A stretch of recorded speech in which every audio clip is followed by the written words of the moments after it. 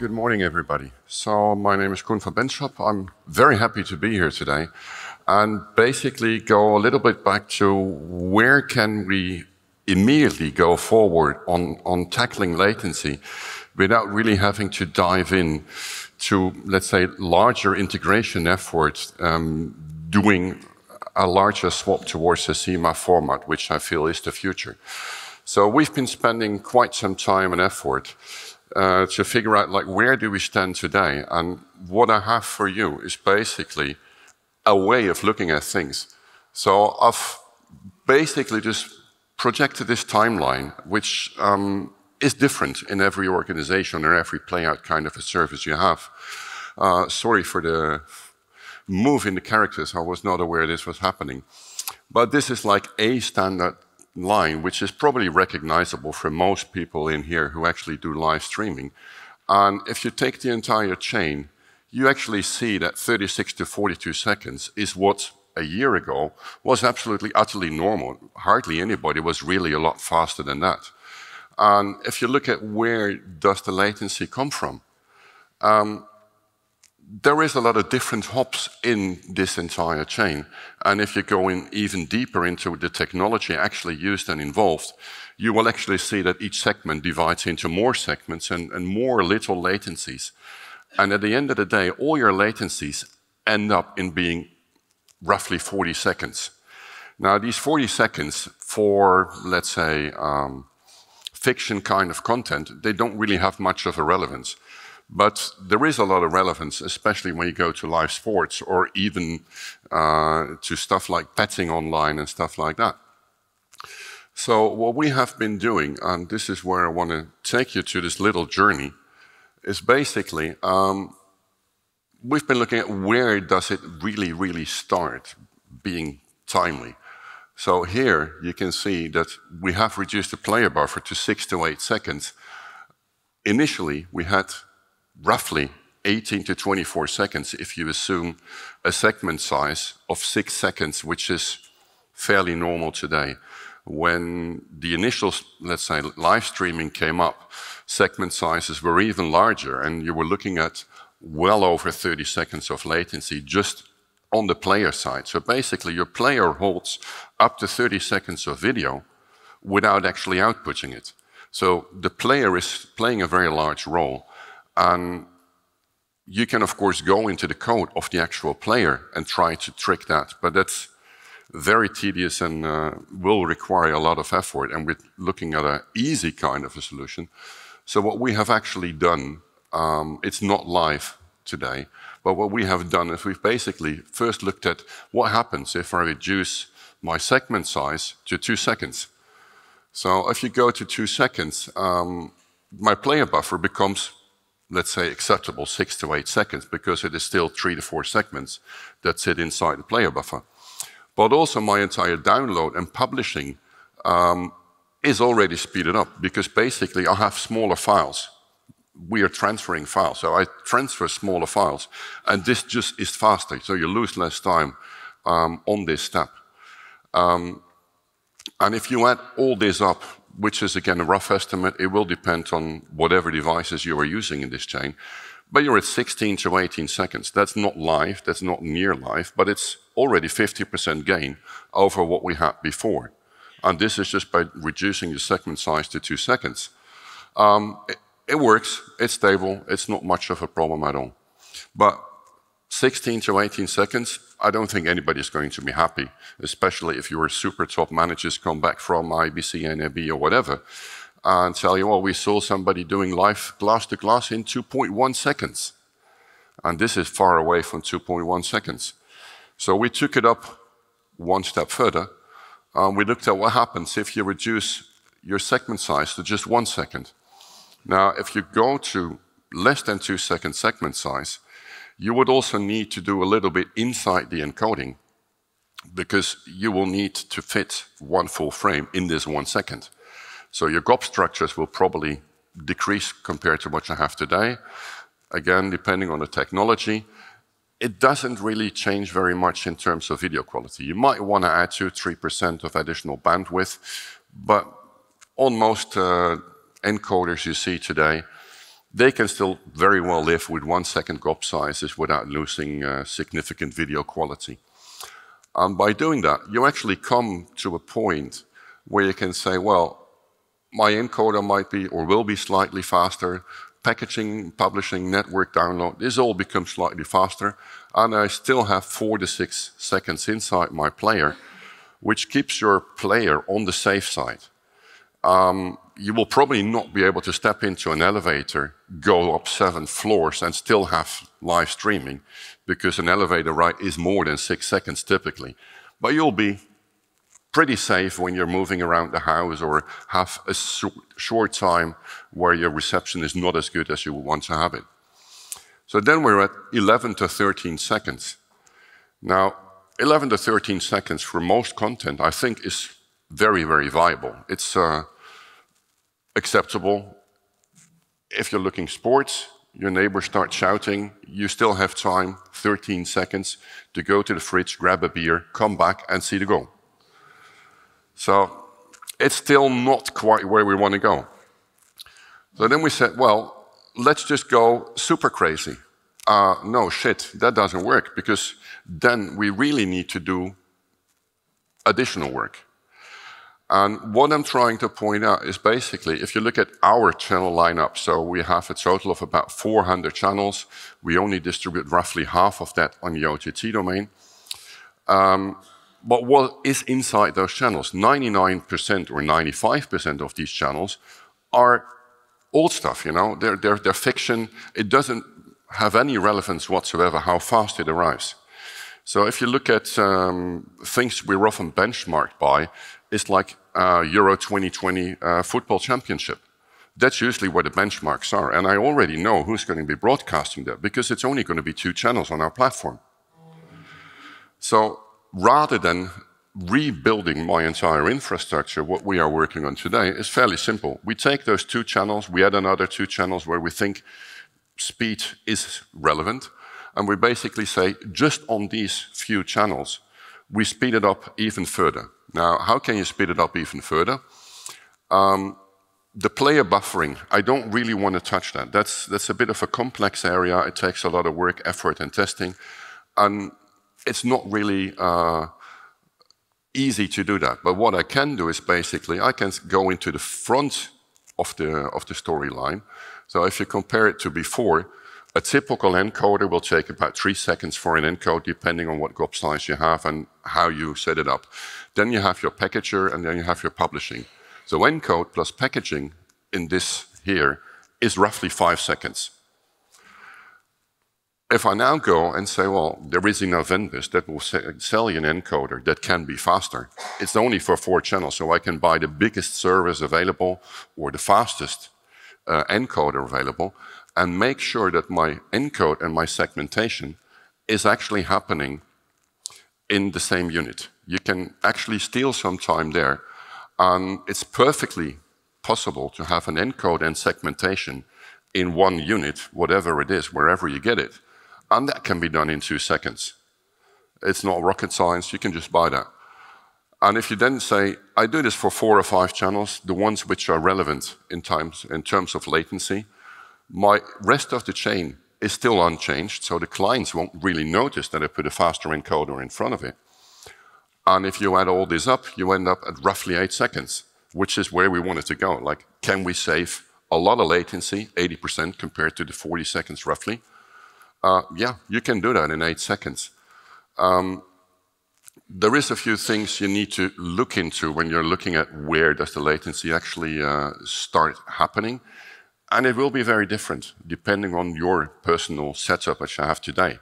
If you're already quite fast, you can still go faster, but there will be an endpoint.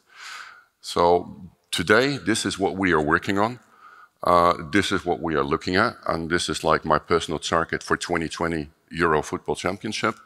I basically want to have these channels at roughly 8-second end-to-end delay on all platforms. And as this is what we are measured by, people won't even notice that other channels are slightly slower. Can you take it beyond that? Well, you can do some tricks. Very simple. I put a satellite dish at the front. Now, if you look at how does the signal arrive at my satellite dish, It's a long way. It's up, down, and then the broadcaster will be probably saving a little bit on bandwidth on the satellite distribution. So he's got a complex StatMax. So his encode already takes 4 seconds, including the StatMax, roughly. So by doing a direct line to the studio, you actually get 4 seconds head start compared to satellite distribution. This is one thing you can look at. Or you can even have a CBR leased line delivery with constant bit rate, which is typically 1 to 2 seconds. You can save a lot there as well, so you can speed it up a little bit further. But then you come to the point where basically within what we currently have, without really going deep into the player, without changing a lot of the distribution formats and stuff like that, this is where it ends. It will just not go a lot faster than that. However, if you want to take it faster, there is solutions for that. So we have Stefan Arbanowski here from Fraunhofer. We work together quite a bit. And they've already been very busy. And Stefan can explain you a lot about what the next step of evolution is. And for you, it is basically up to decide, do I take this intermediate step? Do I go to the future? What's the next level? So Stefan, it's all yours. Thanks for the nice intro. Can you hear me? Can you hear me? Yeah. Okay, thank you for a nice intro. Welcome also from my side. Yeah, my name is Stefan Arbanowski. I'm with Fraunhofer FOKUS from Berlin. And I'll be working on OTT, let's say technology, streaming, tech, encoding, and things like this, I would say like 15 years. And I'm heavily involved in standardization tech. For instance, in making, at the end of the day, things like Dash and HLS and CMAF may be working. By just looking at the agenda, this might be the, I don't know, most technical presentation with a lot of acronyms, so sorry for that already. But nevertheless, just to hook on what Koen just said, the next step on our agenda, the next step I see is definitely CMAF. What is CMAF? Common Media Application Format, what does it stand for, and why is it really needed? We have things like HLS, we have things like Dash, so it's working, so 8 seconds just enough. So what the heck? Essentially, CMAF is the result of Microsoft and Apple teaming together and agreeing on that there should be this package once promise. So you just want to have one file. So not dozens of files for all the different, let's say, play-out situations for all the different devices. You just want to have one file on the hard disk which you are going to deliver. That's the basic idea. What was the problem there? So HLS was TS, of course, and Dash was using fragmented MP4 files, and essentially Apple gave in and saying 2.5 years ago, saying, okay, we do fragmented MP4 too, and since, I don't know, iOS 10.2 or something, they support fragmented MP4 playing this out. This was, let's say, the enabler for CMAF. So, and CMAF, at the end of the day, so not reading out everything here on that slide, that's the main thing here. This is this one package once promise, and it's working for HLS and Dash. So you have one file format, and you deliver this either via HLS or Dash. Just to give you heads up here, I'm talking about CMAF, but there's CMAF 2 coming. There's a new version. It's currently, let's say, in the making, and there will be shortly a new version of that. What is the difference? Not diving into the details too much. So CMAF was the first, let's say, step, an agreement among the industry. So what can be done to, let's say, go for this one file for the different distribution systems. And it was a lot of compromises, and they were leaving out a lot of stuff. And essentially, there were people saying, okay, we can do everything with Dash, so this is good enough, so let's move for Dash. There's no way for Apple moving to Dash. So for that reason, okay, let's go for CMAF. We leave a lot of stuff out there. And now in the second version, we are basically adopting things that have been left out for the first version. So 2 other things to have in mind. So as I said, it works for Dash and it works for HLS. we still maintain the manifest files. So all the magic you have learned in the past, which you do with your manifest files, with the M3UA or the MPDs, you can still do, and there's more to come.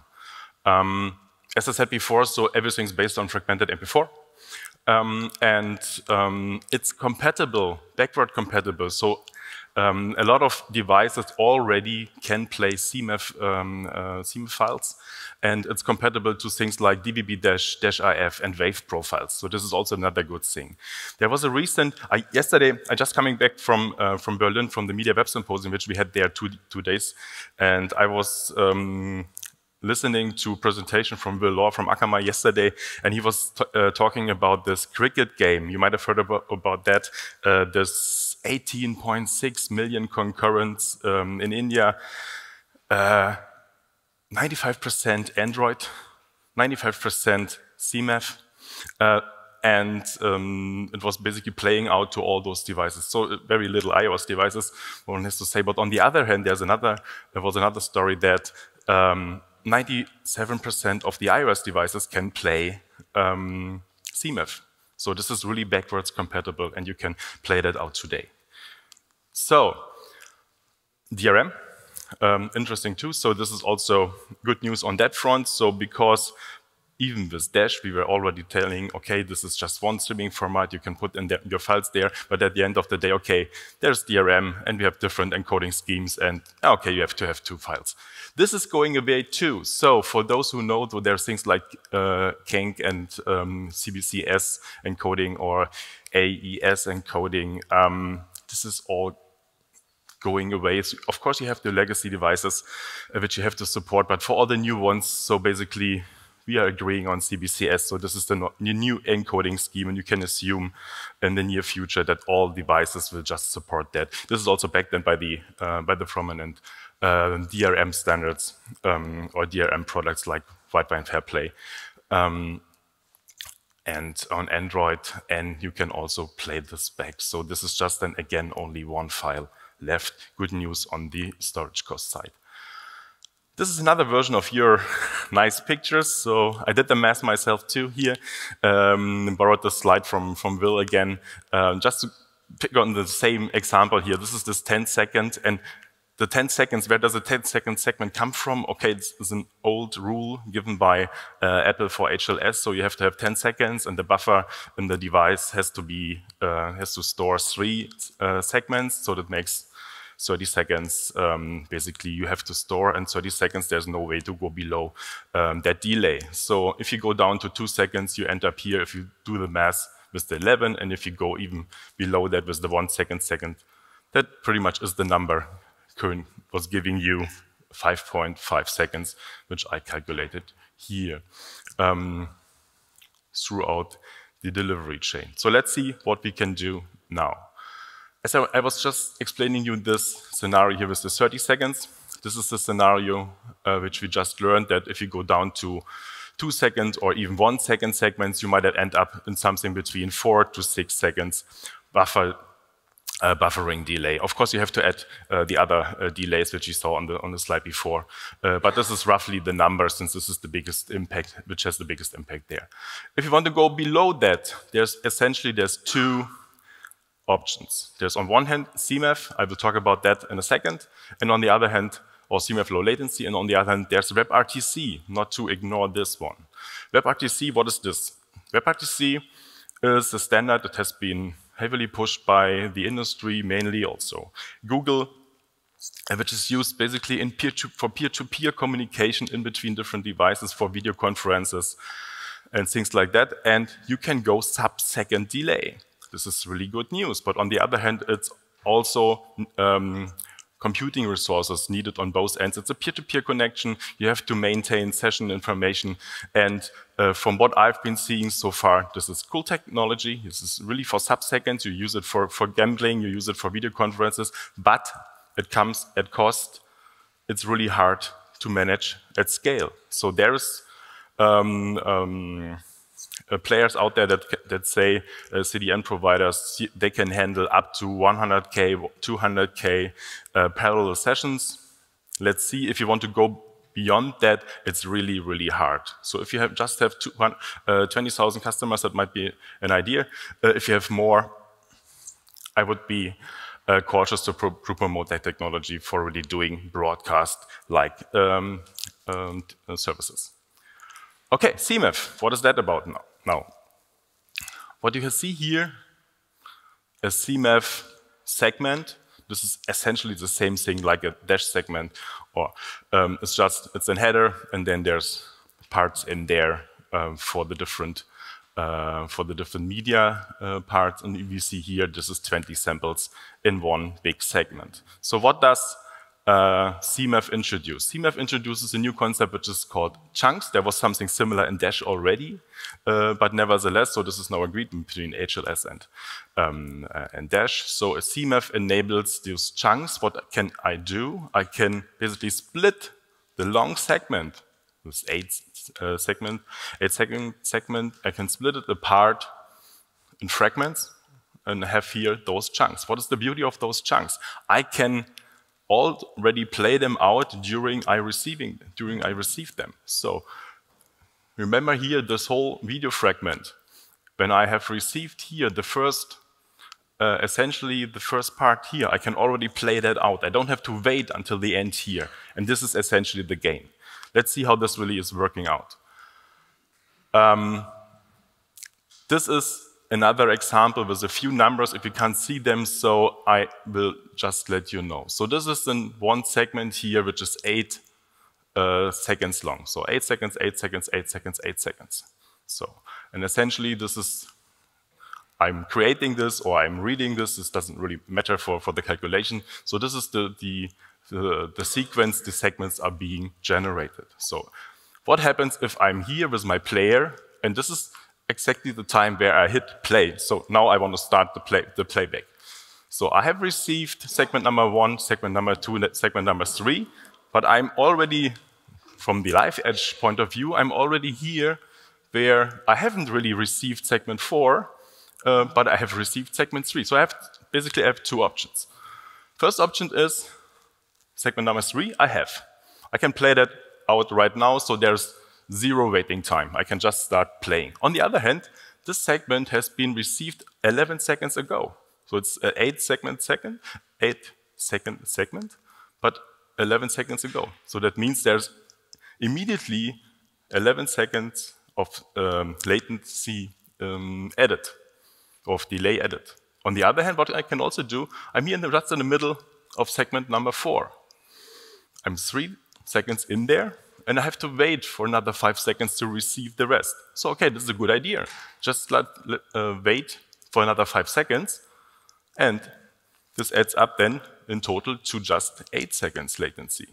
This is exactly the scenario what we can achieve with technology like Koen was introducing. So we are ending up here again with this 8-second latency. So what is now CMAF low latency using chunks? Essentially, we're doing exactly the same thing as before, but we have smaller segments or chunks now. And as you can imagine, it's pretty easy here. I'm here at this third chunk in this segment, and basically there is 0 waiting time because I'm just at the point. I can just start playing. So, and there's only this delay because I'm still here in second number 4. There's this delay of 3 seconds. That's the waiting time, and this is basically the delay I'm adding here. Of course, this comes at cost. And of course, all those numbers are just the general model.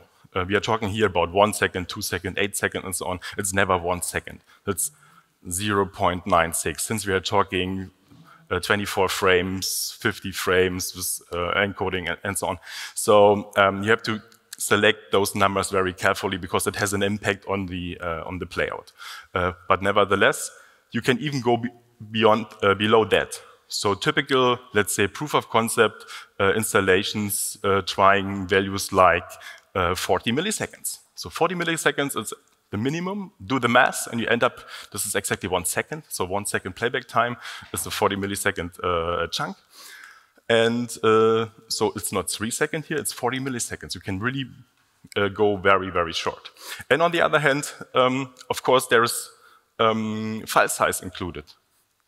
If you want to play something right out when you receive it, still we are talking MPEG, so you have to have an iframe. So you have to have a full picture. And if you go, let's say 40 milliseconds, then every segment or every chunk is an iframe. So which, of course, adds bandwidth or is resulting in a bigger file. And this is really, you have to try with your content, you have to try this out with your entire catalog, or with what you are usually to stream, might be sport, might be something different. So this really depends then on the content you are going to stream. And this is it.